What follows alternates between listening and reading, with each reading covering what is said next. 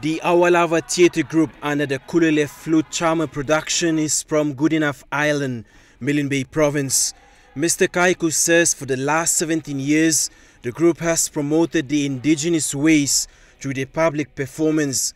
As a token of appreciation, the commission donated 3,000 kina.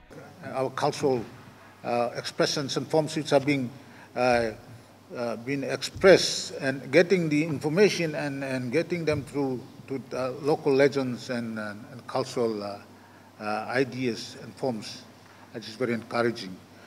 The University of Papua New Guinea Theatre Arts offered a helping hand to the Kuleles with the facility used free of charge. We believe that serving the community will be blessed for what we do out there to the community. So, the group is in Port Moresby raising funds to assist the construction of new classrooms and teachers' houses for St. Michael's Eloelolona Primary School.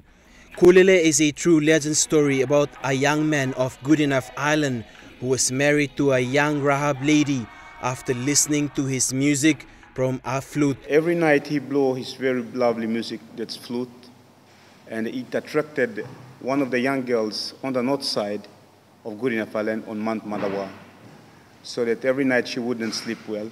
So she told the father to tell his people to go over and make a search to find who is really making this sound. Kulele will perform at the Ullie Beier Theatre UPNG starting July 10th.